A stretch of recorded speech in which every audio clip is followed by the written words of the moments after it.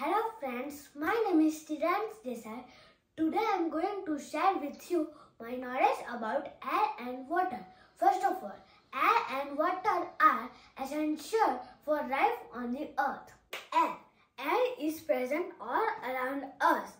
Air occupies space. Air can feel but cannot be seen. Air is mixture of gases.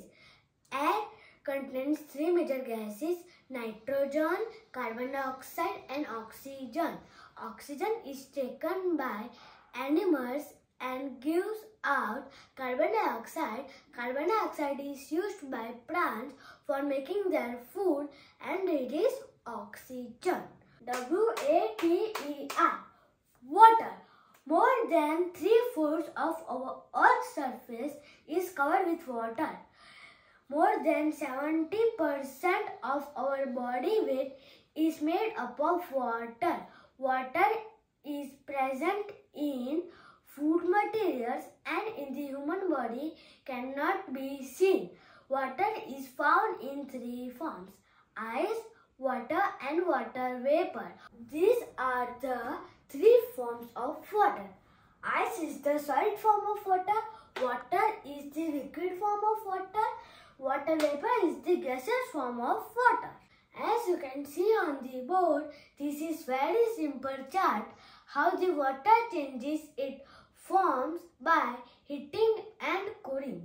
The two processes of heating are melting and evaporation. In melting, the solid form of water, ice, changes into the liquid form of water, water. And in the evaporation, the liquid form of water, water, changes into the gaseous form of water, water vapor.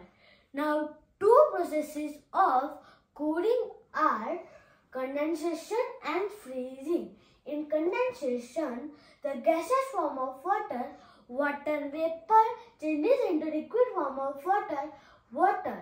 And in the freezing, the liquid form of water, water, changes into the solid form of water, ice. Water cycle. The heat of the sun evaporates water into water vapor.